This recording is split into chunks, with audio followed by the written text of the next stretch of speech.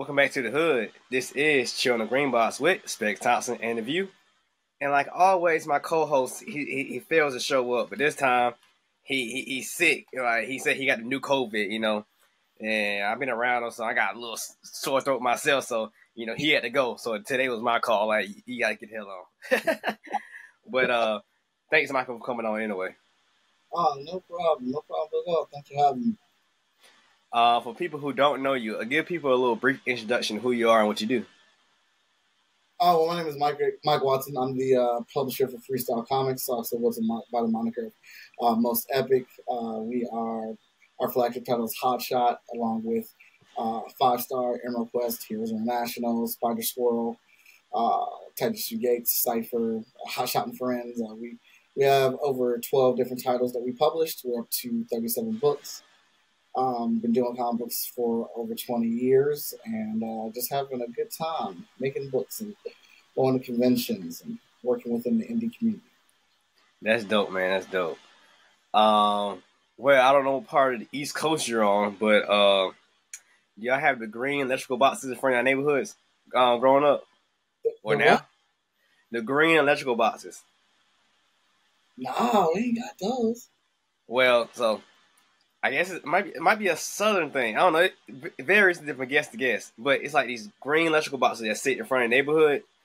And as a kid, sometimes people still do it. And they'll sit on it, hang out, talk to their friends and whatnot. Talking to some guests, I realized that sometimes that spot was the bus stop. That's why after school and the weekends, we'll gravitate back to that same spot because it was I guess, a bus stop. We meet up there anyway. Well, this show is basically just that, just hanging out, chilling, on the green box. And I got like 4 different segments of this show that, I got people know who you are because I've been on plenty of podcasts and the creator get on there for 2 hours and talk about a book and nobody knows anything about them or a reason to support them. So I created this show for people to find out more about the creator and give them a reason to support them. That's very much so appreciated. So my first segment is called Breaking It Down because on that green box, you break down multiple things with friends, concepts, ideas, and a lot of stuff. So I got a couple icebreaker questions for you so we can break your brain down so people know more about you. All right. All right, my first question for you, what's the most boring part of your day? The most boring part of my day? Ugh. Yeah. I don't know if I really have boring parts of my day. You got to have some downtime. Man. Be like, oh, man, I wish this be like 5 minutes shorter. I guess collating pages. Renumber, probably putting a trade together and retyping out each one of those pages in the order because we just had to do that with our newest trade because we added new content to it, so we had to redo all the pages. Oh, man. Yeah, stuff like that is boring. It's like our trade is over 100 pages. Oh, yeah. So that was a good couple hours, Yeah, absolutely. All right. My next question. What is the weirdest food you have eaten? Shrimp. Shrimp? Oh, yeah. I'm a very picky eater, man. There's very few things that I will... I hate seafood. Ever since my mama whooped me for eating it. You got whooped for eating it? Let me rephrase. I got whooped for doing what I said I was going to do. Like, if I ate it, I was going to throw it up. And my mama said, well, that's all we got to eat in this house until I get paid. And that's all the food. So you better eat it. And I'm like, if I eat it, I'm going to throw it up. And if you eat it, I'm going to whoop you up. And I was like, I had no choice. I ate it, threw it up, and she would. So I vowed never to eat seafood again.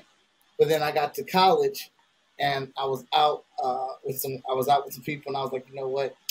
I'm not going to stay in my box. I'm going to try some seafood. We out here at the hibachi. I was like, let me have some of that shrimp. And they grilled it up. I ate one. I was like, you know what? This ain't half bad. Let me try another one. And I guess my tongue had suckered me. It all came back to reality, man. It tastes like bursting flesh. I couldn't. Oh, man. Sick. I couldn't eat the rest of my food. And this is why I vowed off eat anything from the sea unless the zombie apocalypse breaks out. Oh man, so. What about pond stuff? What about like gator and frogs and stuff like that? Not happening. Not happening. That's wild. I had deer before, didn't like it. So you don't come from a farm, you're not with it. Hey, if it ain't a chicken or a cow or a pig, can't mess with it. What about turkey? Oh, turkey fine. Turkey can catch up. Turkey can catch up. Okay. All right. My last question. What is one of your self-care activities? One of my self-care activities? Oh, I have a lot actually. Well, one thing I just need one of them. I would say watching anime with my kids. Okay. Now, was you in anime before them, or you got into it with them? Well, I was into anime before them. Okay. All right. Since you probably got 15 years on me, so was it Dragon Ball, or was it like something like what Ninja what's the one? Hey, it's not Ninja Gaiden. Well, it was Akira. Akira. I thought anime was pretty cool, but I wasn't crazy about anime. I wasn't, trying to watch it as much as I do now or whatnot. I've become more infatuated with anime since I've been out of college. Seeking out new animes and watching them with my kids, watching them with my wife. Like in college, I guess I just did it because it was there, and it was, it was like, oh yeah, when I watched it, I was like, oh yeah, that's dope, but I didn't seek it out. No. Okay. All right. See, like, I'm old enough for anime had been around, but we didn't know it was anime, so like, I always like not catered, but went toward that more. So like with the Voltron and the Speed Racer and stuff like that, like I like them shows, better than the He-Mans and the Silverhawks and stuff like that. So Voltron's my favorite show, but I didn't realize it was anime. Yes, that's what I'm saying. Like you didn't know Speed Racer was anime. You didn't know Astro Boy was anime. But yeah, that's into that segment. On to the next segment. One you might be familiar with. It's called the back issues. If you want to know about, you know about that one. See, people who don't know, if you want to know about a character's origin story, you go to their back issues. So if you want to know about War Machine, his backstory, you go to his origin. I mean, you want to know about his origin, you go to his back issues. So this segment, we finna go into your back issues, find out more about your origin story. Okay.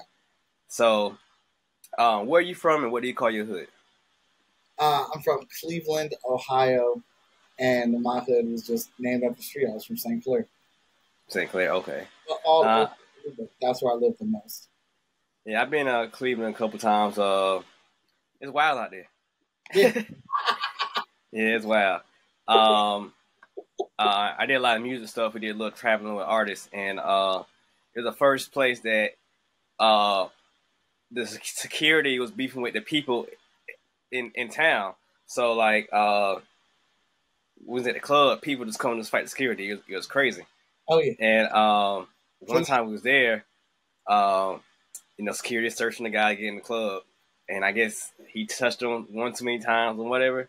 Dude pulls out a gun and shoots the security right in the back, and lays the security right there in front of the door. I was like, hey, Cleveland is Cleveland, man. I actually never had any situations with guns in Cleveland until I came back from my first break from college. Never had guns. My grandfather had guns, so I've seen guns. I've been around them, whatever, but never had one pulled on me. Never carried one or anything like that. But my very first trip back to Cleveland from college, I get robbed, and I'm like, I've gone 18 years without getting robbed. And I go out of town once and come back, and I get robbed. See, you lost that Cleveland smell on you, so when you came back, They ain't recognized me. Yeah. You ain't right. Yeah, give me what you got, man. Give it here. That's funny. You listen to music? Yes. So, what song or artist got you into music or the genre you listen to? The song artist that got me into music is the "Hit 'Em High, Hit 'Em Low" from Space Jam. It was the music video. I know that song. Yeah. It was literally Busta Rhymes sitting on a hoop, basketball hoop, rapping boombastically and being lively and in your face and illmatic, and just I was like, I want his album. And my mom took me to the mall to go get the Busta Rhymes album. I've been listening to hip hop ever since then. I like real hip hop though. Hip hop that like has a message, that tells a story, that really rhymes with bars and things like that. But I like all types of music. I can listen to a lot of different things while I'm drawing, while I'm driving. Metallica, Missy Elliott, R&B. I just like all types of stuff. The many times I listen to the soundtrack of Space Jam and watch the movie, I never seen that music video. That music video is one of the livest music videos ever. I never seen it. I just know the song because of the soundtrack, of course. And when the Monstars come out, that's what the song plays. I just never thought about looking up the music video. That's crazy. Yeah, I wasn't looking for the music video. I don't even think I knew about Space Jam. It was we were watching cable and that music video we were watching music videos and that video came on next to me. Busta Rhymes was the one that stood out to me in that video as a player, like MC. Man, charismatic, man. He has all that energy, It's crazy to see how buff he is now compared to back then. I know. I feel like he kind of fell off a little bit since he cut off his locks, but he still got some. Yeah, that was his power, like Samson, Yeah. All right. Comic books. What comic-related TV show or comic book got you in the comics? The comic book that got me in the comics was X-Men number 17 by Andy Kubert. He was not Andy, but his brother. No, it was Andy. Not Andy. It was Andy. X-Men number 17, that was pretty awesome because I didn't like comic books. I thought they were dumb until I read that one. And I've been on the comic book trail ever since then. I used to want to be a cartoonist, but once I started reading comic books, I wanted to be a comic book artist. Now, what was special about that issue number 17? I connected with Wolverine. Connected with the fact that he was the tiniest person in that group with to be honest, with the weakest powers in the group. But he was the last man standing. He was defending his friends. He was protecting them. There was some type of revenge issue or honor issue between him and Omega Red in that issue. And Wolverine just kept getting tagged and tore up, and he kept getting back up. Number one, because he wanted revenge on Omega, but he wouldn't let Omega Red hurt his friends anymore. I really connected with that. And the fact that he was so short, and everybody else's powers were more amazing than him, and all he had was butter knives come out of his hands, but he was still fighting. I really dig that, and I wish I had his mentality and his strength. Because I used to get picked on, and I was like the smallest person in my class. All right. Well, that's interesting. Well, what you just said leads to my next question. But going back to the Wolverine thing, so you think Wolverine powers are lamer or useless compared to Nightcrawler or Beast or Angel? I don't think they're useless. I'm just saying when you boil the powers down of the X-Men, his is pretty lame compared to. So what about Angel? He just got the wings. Angel has wings. The man can fly. Wolverine's powers literally have an accelerant to him. You have to kick his ass first for his powers to work. He has to be hurt. He has to be put through pain for his powers to work. And a lot of writers don't know how to write Wolverine, and they forget that Wolverine is a samurai, that he is a warrior, that he is a soldier, and he knows how to fight. Like a lot of writers just lean on torturing Wolverine until he snaps into a berserker rage, which is, it's cool for certain moments, but not all the damn time. But then you look at Cyclops, you're like, this dude has an optic blast, and it's not heat vision. It is a titanic pushing force from another dimension. Yeah. Tossed into organic metal. Storm controls weather. She can tap into the weather force of the world. Iceman turns himself into complete ice to control ice. He's a mega. He's a mega. What is it? A mega mutant or whatever. Yeah, mega. Yeah. Yeah.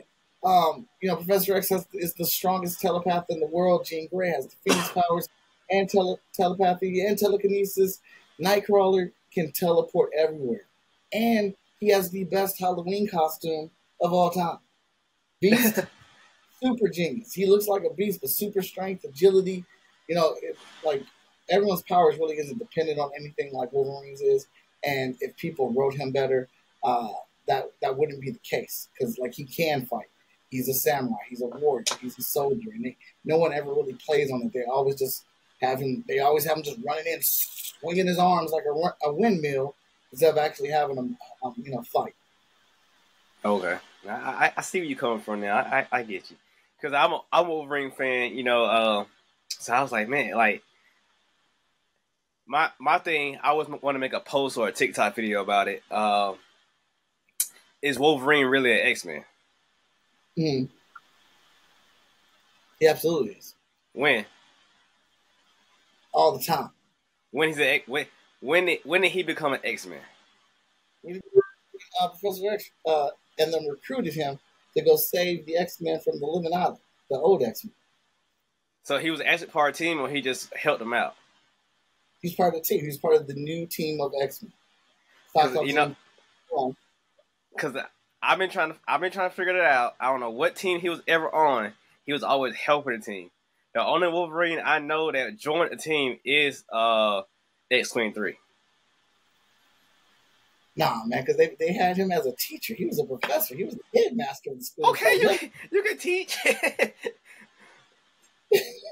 Just like, to make my theory better, where's his uniform at? He never had the blue and gold uniform. Yes, he did, and he had the training uniform. One issue that somebody wanted to draw it on? It was one of the Jim Lee issues, or a couple of them. But the X-Men, all the X-Men have the blue and gold training uniform. But if we're talking about like official uniform, nobody has like a blue and gold uniform, with the exception of Cyclops. No, they all. The first five definitely have it. And no, you're right about that. But like Wolverine's costume has the branding, has the X in his belt. Yeah, from Jim Lee. Mm-hmm. Yeah. Even Storm and Gambit has it. I've seen theirs before. But yeah, it's always a theory. Just like I have one for Avengers. I can't think of right now, but I think the question was who's the leader really of the Avengers? Is it Tony or is it Captain America? In the comic books, it's Captain America. Okay, after he leaves. After he leaves? Yeah, after they disbanded. Until now, basically. Any Avengers team that has Captain America on it, Captain America is the leader in the comic books, unless you're looking at the comic books after the movies have come out, and then they do what the movies have done, where Tony Stark is the leader of the X-Men, but Captain America is the field commander of the Avengers. Sorry, field commander. Okay. Avengers, and Captain America is the field commander. That's what they established in the movies, and the movies obviously being as popular as they are, that bled over into the comics. So what about She-Hulk, Captain Marvel, and Hank Pym? I don't think there was a time Hank Pym has been the leader. I know Captain Marvel has led the Avengers. Falcon as Captain America as well has led the Avengers. She-Hulk has led the Avengers. They've all led different sections of the Avengers at different times. Rogue is in charge of the Uncanny Avengers now. She's leading. Yeah. And Luke Cage had the new one? Yeah. Cage was a leader of the new Avengers. Yeah. since you already said you were the shortest one in your class and you got picked on, when did you find out you were the nerd? Not till college. Oh man. But it was accepted there. I don't think I realized I was a nerd in high school because I had a circle of friends. I had a small circle of friends, but we was all cool. But also it did not really register with me because I went to an all arts high school. So oh, y'all always nerds. That's different. That was different from a regular high school. Well, that's probably why you didn't get robbed. Probably. Yeah, but what triggered that in college?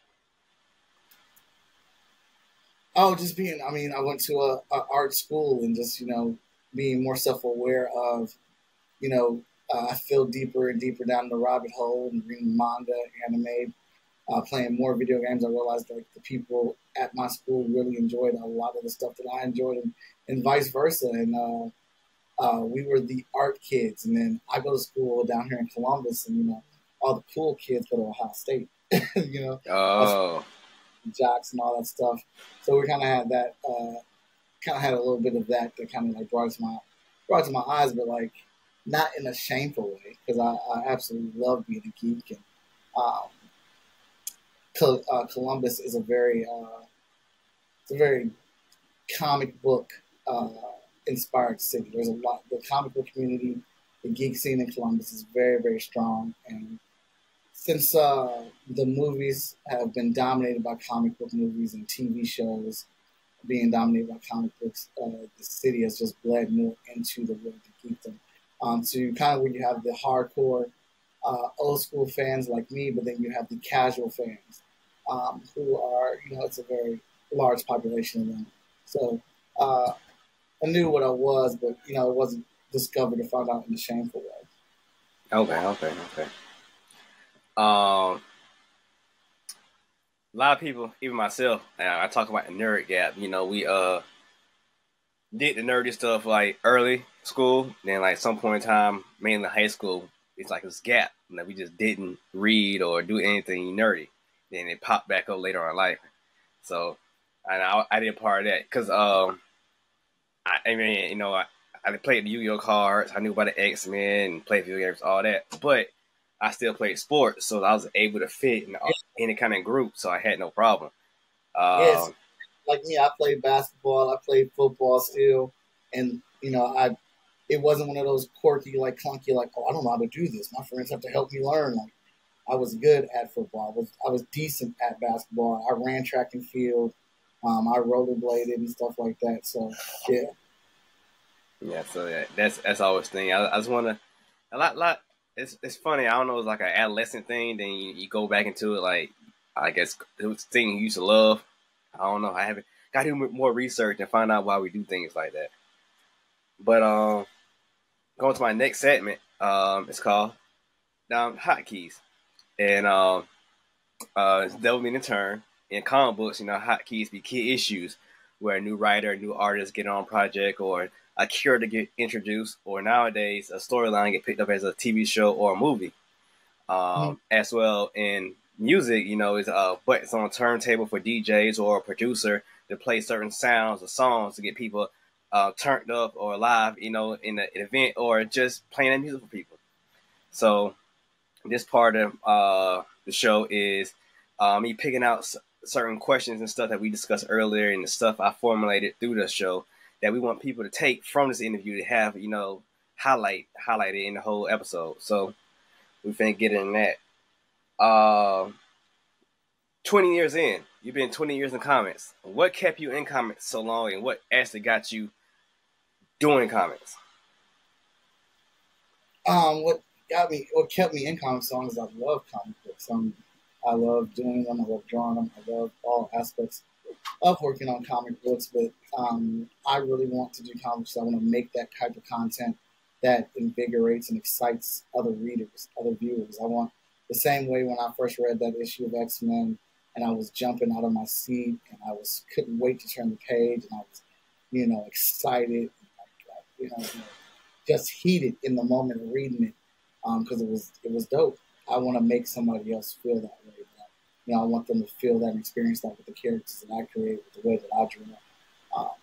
Because I feel like it's a good feeling. I think it's fun to enjoy and be excited about a thing that you're reading or watching. Has it all been indie work? I'm sorry? Has it all been indie work, or you did some professional work as well? Well, I freelance. I do freelance work as a sketch artist for Marvel and Upper Deck. So I work for the sketch division from time to time. I get assignments from that. Mostly the work that I've done has been indie work for comic book work, but I've done some stuff for DSL, for Subway, for Toyota. I've done stuff for the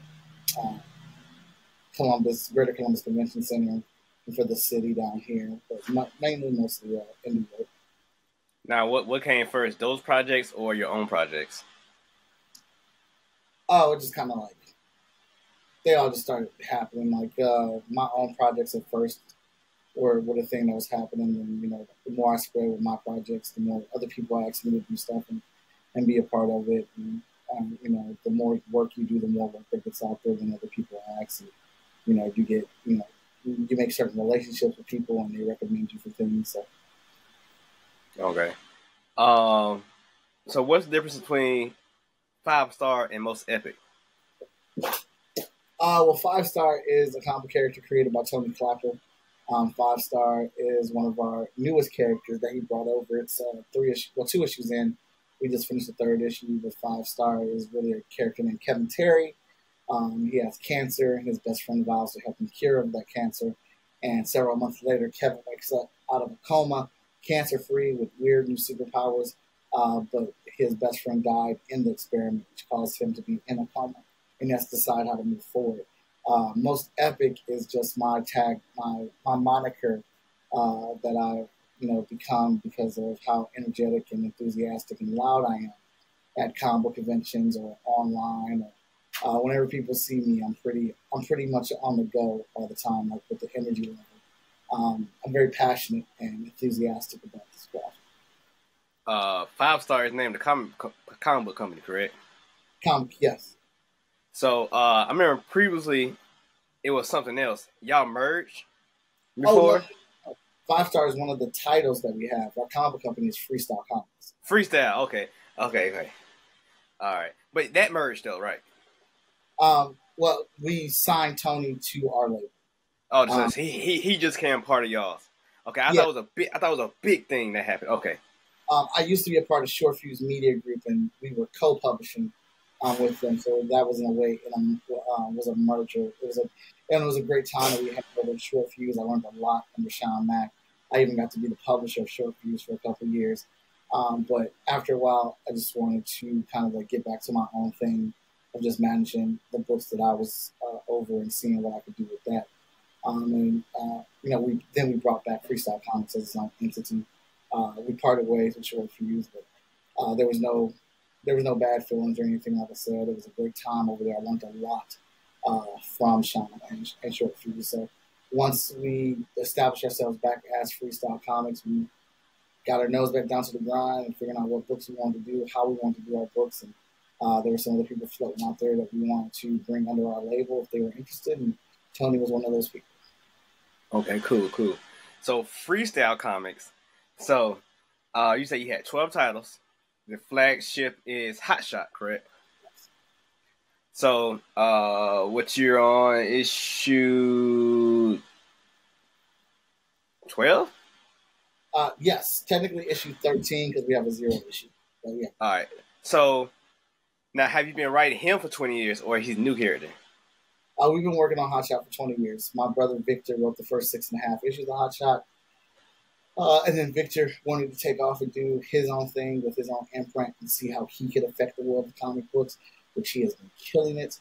With a lot of great titles on Adventures in House Productions. And Carrie Kelly, the creator of Dino Girl, came over and wrote a couple issues for us. And then once Carrie's run was done, I took over the writing for Hot Shots. So I've been writing Hot Shots since issue 9, but very involved in the plot in the main story, but you know, I, I've taken that over now. So I do the whole thing. Well, I do the whole thing with the writing and the drawing. Now, what were you first, a writer or an artist? Artist. Artist. Now, is it because you didn't want to write, or there was a skill you had to build to be a writer? It's a skill that I have to build to be a writer, and I'm still building. Okay. Was Hot Shot your first thing you wrote? No. Hot Shot was not the first book I wrote. Actually, Emerald Quest is the first book I wrote. So I've been working on Emerald Quest just as long as Hot Shot since I was in college or whatnot. But Emerald Quest was the first title that I wrote the whole thing for and published. All right. And I heard Emerald Quest. That's crazy. You do the artwork on that? I do not. I have a art team I work with on that. Right now, our current artist is Seth the Moose. Huh, that's why I know about that title, but I don't know about the title from you, though. That's crazy. James Gage was our original artist on that book. Huh, I don't know why. That's crazy. I never associated the two, you and that book, but I know about that book. That's funny. So I'm gonna go to your other characters, but going back to Hot Shot. Now you 13 issues in. So what's are you gonna keep going with it until the wheels fall off, or you got a point you want to stop at the book? No, there is a stopping point. Hot Shot is plotted out for the dream gig or the dream distance is 100 issues of Hot Shot. It's all planned out, but as time has gone on and looking at the titles that we all have out right now, I don't know how realistic that is because the story is constantly evolving. So the plots or the where we're going is the same place, but how we're getting there is different. So it might not go up to 100 issues, but I do have an end point for Hot Shot. I don't see, at least Mike, our character Mike as Hot Shot has a finish line. Okay. So yeah, I'm just doing math here. 20 years in, 12 issues. Since you're been on it, I believe it been coming out faster. So how often you put out an issue for Hot Shot? In all honesty, you're probably, if you average it out with everything, we're probably just putting like an issue out every year and a half or something of Hot Shot. But we have like other books that have been coming out, and that's something that we're trying to work on, or something that's constantly being worked on because we have these. Like I said, we have over 12 titles right now, and the last 3 years have been the most productive for us. We've come up with a lot of books and hit trade venue and things like that. But I want to get more issues of Hot Shot out. And technically speaking, I already have issue 24 written and paid for. So that's kind of like my beacon of light in the darkness for me too. That's my next goal. That's my goal. I'm shooting for to get to issue 24 so we can produce it or whatnot. But I want to get up to doing at least 3 issues of Hot Shot a year starting next year. Since go back to 20 years again. And the way you fund your books, has that changed? I know now you do Kickstarter, but before Kickstarter wasn't popular. So has the way you've been funding these books changed, or you still use the same method, or I use whatever method gets us in. Backroom deals, paying people out of my pocket, using Kickstarter, doing trades, whatever we can do to make it happen. Okay. And you full-time comics? No, I'm part-time comics. I have an art job during the daytime. Okay. Vigilance is your other character, correct? Yes. That's a new character though, right? New. So what's your plans with that character in that issue? Because you have a trade for that coming out as well, right? Yeah. At the next month in November, we're going to do the Volume 1 trade for Vigilance, collecting the first 4 issues, and then we're doing a collector's edition that includes Hot Shot number 5 plus a bunch of extra stuff going on with her for that trade. And that's another book that I want to get to. We want to put out at least 2 issues a year of Vigilance as well. I mean, obviously, the real goal is to be able to get the team, the financial structure, and get the team where it needs to be to where we can do a book every other. We can do all of our books every other month. That's the big goal. That's what we'd love to be trying to create to that. But yeah, Vigilance being one of our. I wouldn't say she's a newer character. She's a newer title because she's always been in Hot Shot. But she's where she. Okay. Is that you write that book or draw that book? I work on the plot. I share plot duties with Dan Cooper, our editor in chief. Right now, our current writer, is Stephanie Menard. All right. So your role would be more like in your company, not editor in chief, but like executive, I guess. I don't know. The role that we have for me is I'm the creative lead at FSKon. Creative lead, okay, that's cool. And what exactly is that? A lot of the books at FSK are under my purview as far as creator of those titles, and there's a direction I want all the books under me to go. So I guide all those plots. I have a lot of input on what we do with the characters. I have a ton of input on what we do with the characters, how we handle them, where we're going with them. But I try to, when I'm working, like say, for example, with Stephanie Menard, me and her will sit down and we'll talk, and I'll be like, so we need to get Vigilance here at point Z with this end result, and then I need these 2 things to happen. However you make those 3 things and get me to point A is up to you, but that's where we need to be. And she'll put out a script for us or kind of pitch what she wants to do. And, we'll talk about that. Like, all right, that's cool. Go ahead and start writing that up. And then as she's writing things or whatnot, we'll, putting them down, I'll give feedback. Daniel will give feedback because we have a whole world that we manage. But I know what Heroes International's ultimate end goal or end position is going to be, where Emerald Quest is going to end, where Vigilance and Hotshot are going in, where the characters of Cypher should be going to service. Cypher's a side book, but Cypher, where that goes to service the main stories.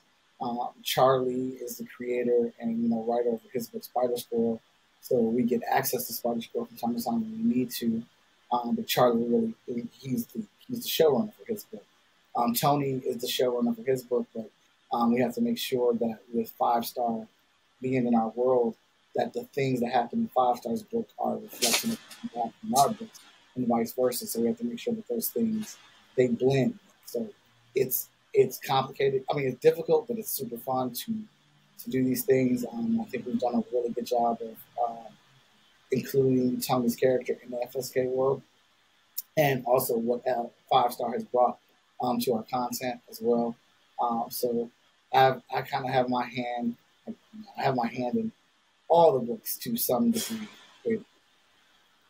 So all 12 titles share the same universe? No. Spider Squirrel is in his own universe, but because of some dimensional things that happen in that book, we get access to that character. So 11 titles. Mm-hmm. Okay. So you said difficult. I know DC Comics have a hard time, saying, okay, this book, if something happens and it triggers things in other book. So y'all being a smaller company that are able to do it. So what's the problem with DC? Why they can't keep it together? Like, why can't Batman be dead in this issue, but 2 weeks later we got an issue Batman still alive? So like, what's the hang up in the majors versus y'all? I don't know. We don't answer to anybody. But we've also been looking. We're fans of Marvel and DC and all these other books, and we watch and see what they do. So we try not to make the same mistakes that they make. But we don't have to answer to a boardroom. We don't have a committee that we answer to. We don't have our projects. While they are IPs, they're not big enough IPs right now to where it's like this IP is a product that is, if I kill this character, it's going to affect our company. Like, if we kill a character, it's not really going to affect our company. It's going to add to our story. It may even do better for us. But if you kill Spider-Man, well, Spider-Man's in 15 titles at Marvel. Yeah. Plus an animated series or 2 animated series, plus a video game, plus on clothing, plus on lunchbox and stuff. So they have to be, their characters have breached a certain stratosphere to where they have to be very protective and careful with the decisions they make with those characters. Because now they are part of a big machine that is consistently generating them revenue and opening up the doors for them to be merchandise, TV shows, video games.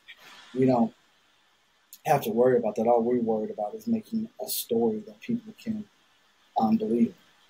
All right, that's cool. That's cool. So FSKon, it's coming up, right? Next week.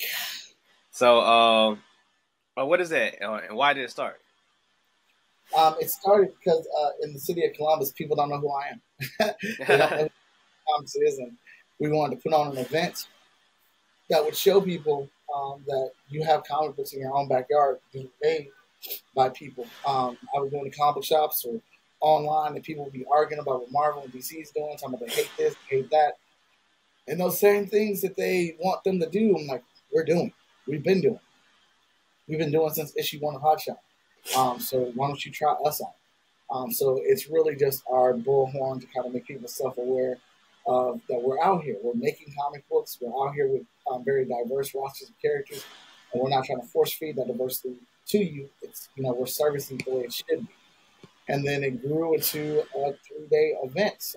So we are at Focus Learning Academy, November 3rd to the 5th. We have over 25 panels we're doing this week, that weekend. We have 2 food trucks. We have a DJ.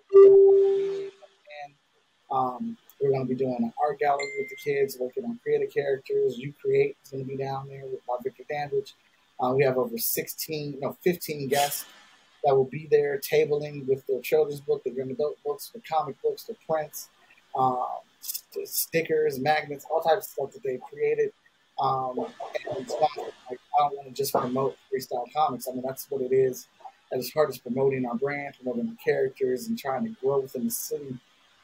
That pretty much helped create Freestyle Komics. But we also want to put on other creators as well and promote them because we're fans of their work. But I'd say the biggest caveat is we want to show young people that they can have a job and make money cosplaying. They can make money being an art director. They can make money making comic books. They can make money by using crafting.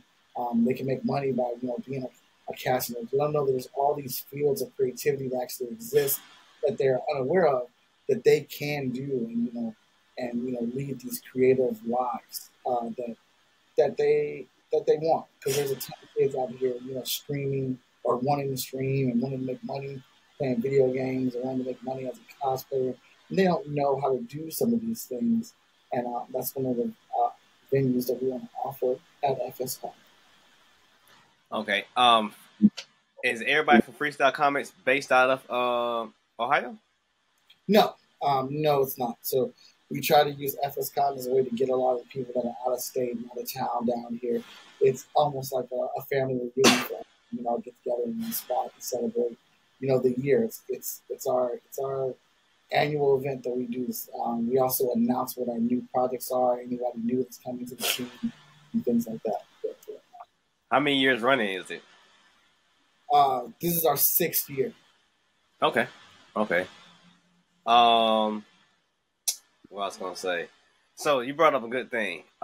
Making money from cosplaying. So how the hell do you make money from cosplaying? Well, number one, you can make money from cosplaying by making costumes for other people. One specific way is that if you are a cosplayer, you are popular online, your Instagram, your TikTok accounts, you can make money through that.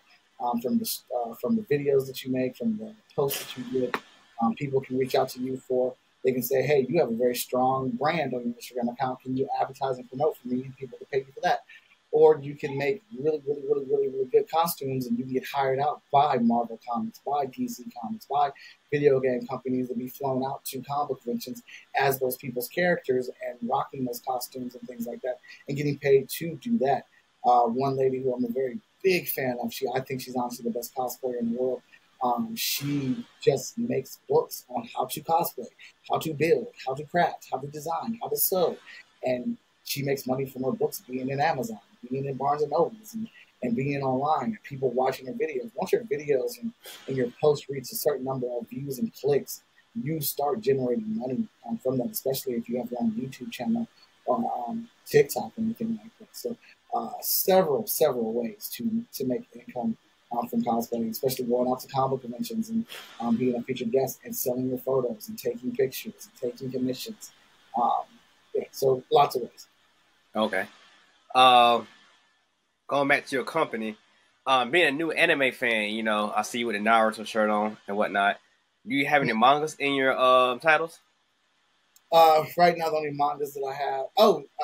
We are working on 2 mangas right now to be a part of FSK. So those are in process. So for us to start dropping, we're looking to launch them in 2024. What held you back from doing those? I never had anybody that wanted to do them. And my plate was full. We luckily had some people reach out with their content, and they want to release it through us. So. Okay. So y'all do open submissions? Yes. Okay. Hey, was y'all one of the companies that got picked up by Diamond? We were not. We haven't applied through Diamond. Through my previous publisher, we took our books through Diamond, and we did not get good results as Diamond. One of the things that they find hard to sell or get through is superhero books, and that's the main majority of their content. And that was a while ago. And I have not tried to push anything to Diamond yet. I just haven't been ready to make that decision to say, all right, let's go ahead and do it. And honestly, I need to, so I need to re-up and see what we're doing there. But I've really just been trying to build up our popularity because I feel like if we're going to be in Diamond, if nobody knows who we are, then what's the point of being in Diamond? We're just going to put our books together and everything else. Now, do you need Diamond to actually be successful, or can you go without it? I don't think anybody needs Diamond to be successful because in this day and age, you can make your own popularity. But that's what's hard, making your own popularity. So, is it like equivalent to going back to music? Is it like equivalent to being your stuff on Apple Music, or is it equivalent your stuff getting on a playlist on Spotify or something like that? I would say it's comparative to Apple Music, being put on Apple Music.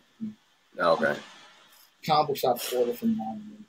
They know what they want, and they go off with their clientele. So they have to know what's on there. So you have to be known for them to buy. A comic shop is very rarely going to just pick up something brand new out of Diamond unless they know the creator is well known, the artist is well known, or the writer. That studio has to be well known. They could see Freestyle Komics in there. They could see Hotshot in there. They could see Vicious in here. I'm like, hey, this is a cool looking title, but I don't know who these guys are. So I'm trying to work on the back end. I'm not going to do that forever. At some point, I do want to apply and see if we get into Diamond because I think we more than qualify for whatever their regulations are. But I'm trying to work on the popularity end of it. So when comic shops or people see our books in Diamond, they clearly know, oh shoot, I've heard of FSKon. Let me get some of those books in. Outside looking in, I guess y'all do look popular to me. But what is popularity? What you say you're not popular enough, but it seems like everybody knows officially. Tony, everybody on I guess the social media bubble knows you. So yeah. What's keeping you from saying I'm popular enough to do it? Our website and our TikTok sales.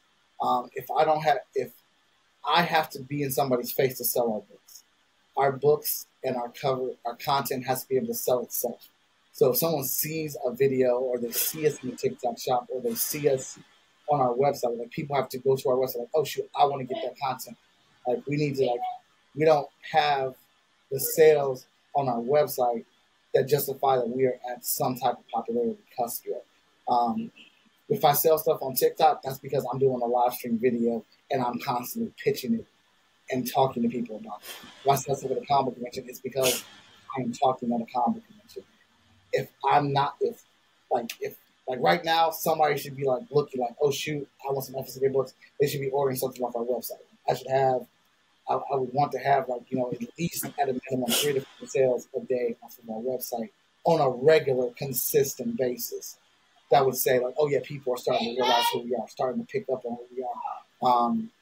The TikTok shop, people know who we are because of that small circle.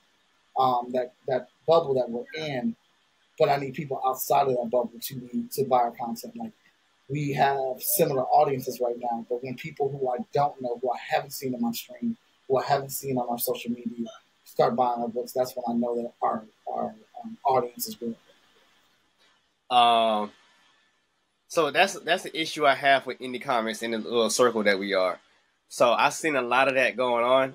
They'll see a name like your name and just support the Kickstarter or whatever just based off your name. Now I had a huge problem with that. So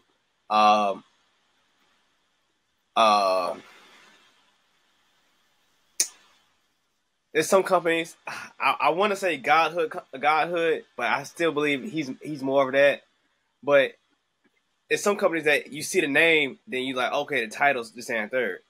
Like myself, like I push my title Legacy View out more, so they're familiar with the brand more than me because, just in my experience, I buy Hot Shot or whatever to support you, but I probably would never read the book or become a fan of it. I'm just supporting you because you're a cool dude. Right. So I've seen that issue in the little indie world.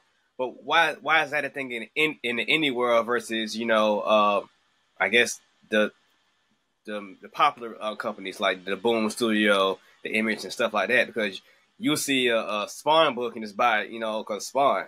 But in the indie world, you just buying it because of the person. You're not really buying it because of the character or the story.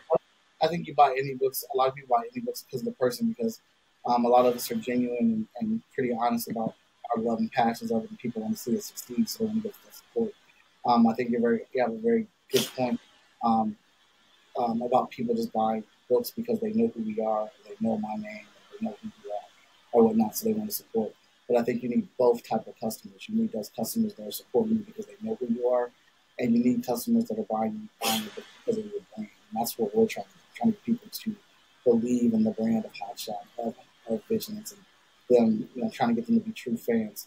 Because the other part of that is getting people to come back for the second, the third, the fourth, or the fifth issue. Yeah. And that brought up a great point, because I realized I don't sell a lot of the other issues, but I keep selling consistently is 1, 2, and 3. But I do have people coming back for those other issues, but I need those numbers to match the people that were buying the number 1 issues, because we've sold so many number 1 issues. What is it that we need to do to get these people to come back? Because people aren't reading them. They're supporting us because they see us out here. They see this hustle. They see that grind. But I think if people read the book and they read the first issue, they come back for the second. We put a lot of work, blood, tears, and sweat into our stories and our content. So it's not just it's a several-fold battle of getting them to buy the book, but then getting them to take it home and read it. And then, and actually giving them a chance to want to come back from the second issues, from the third issues, and things like that. But you don't have to worry about that, because with the bigger studios, because those bigger studios, they're out here. They have the advertising power that we don't have to keep force feeding these characters and these comic books into our face. Plus, they take up all the realty space in comic book shops. They look like they're a legitimate brand. And we are an indie brand. For most people, we're not legitimate. We're not official. And Marvel, DC, and Image and everything like that is official. That people feel like their money is a safer bet on these studios with these stories, because these studios with these stories can produce all this content. They have massive amounts of content, and they are on shirts, and they are talked about. They have conversations about it. If people would have as many conversations about our indie books as they do with Marvel and DC, a lot of us would be having more sales. And that's not to knock the content or to the level of a guy at Studios, because I believe he's done something where he's broken through that ceiling to where people are buying his books based off of the books, based off of the art, based off of the look. And they're coming back because they're reading his story. And his story just happens to be good as well. But I feel like he's also learned a lot of things about marketing and advertising that, that some of us still have to learn. I really lost my train of thought. But Um, okay, like, so I do a unorthodox way of selling my comics. I just started doing my comic books 2019. My first con I did was this year, like stuff like that. So I sell my book like I sell mixtape, like I'll be selling mixtapes. So sell out my trunk and stuff like that. People at work. And what you was saying about people coming back to get the issue 1, issue 2, issue 3. Um, uh, um, I think I figured out the way. Because I sell, like number ones like you do. And so I run out. So when I'm selling them, I probably got issue 2 and 3 left, and so I sell that to them. So I feel like if they liked issue 2 or 3, it'd be just like the back in the day. You got the number 17 of X-Men. You don't know what the hell was going on. You don't know what happened prior to. So now you want to go get the 16, 15, so on, so on. So I feel like that should trigger them to go back, get number ones, and fill in the blanks of the missing comics, as well as you're doing trades now. So I thought about just stop doing my issues 1 through 5 and to do the trades. If they have issue 1 through 5, cool. If they don't, cool. Now I got to trade. So you got to buy this whole volume of these books instead. Like, you could have got the single issues back in the day, but now you can't. So now I'm slick forcing them to get 1 through 5. But now I assume and feel like they should be more invested in the story now because they pay a little bit more money, and they got a good chunk of a story arc as well. That's pretty smart. I think that's something we're trying to move towards too. Once we get our trades reprinted, our old trades reprinted, and get our new ones established for the new year, we're going to be pushing more trades. No. So, how do you feel? How do you feel about trades? So these your first trades, or you've been doing trades? We did trades. I just sold out of them and didn't get a chance to really get any of them reprinted. We wanted to redesign covers and stuff for them. But no, so this will be our 3rd and 4th trade that we do. So we've had experience with them. Now, are you a trade buyer or are you a floppy buyer? I'm either. Okay. All right. Well, I think that's all the questions I got. Yeah, for that segment. So I'm gonna go to my last segment of the show. It's called Digging in the Crates. Another double meaning term. In comic books, you want to dig in the crates to find that old X-Men, issues that you fell in love with. As well as music, you go back and find, that Busta Rhymes album or a CD from back in the day. So I'm gonna go back and comb through stuff in this interview and pull out something so that people can go home with after the interview.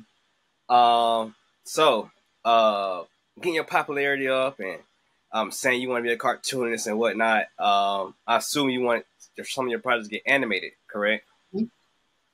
How would you break in to the silver screen with your titles? Like, what maybe Hot Shot, but who would you use to break into it, and what platform would you use to break into the silver screen?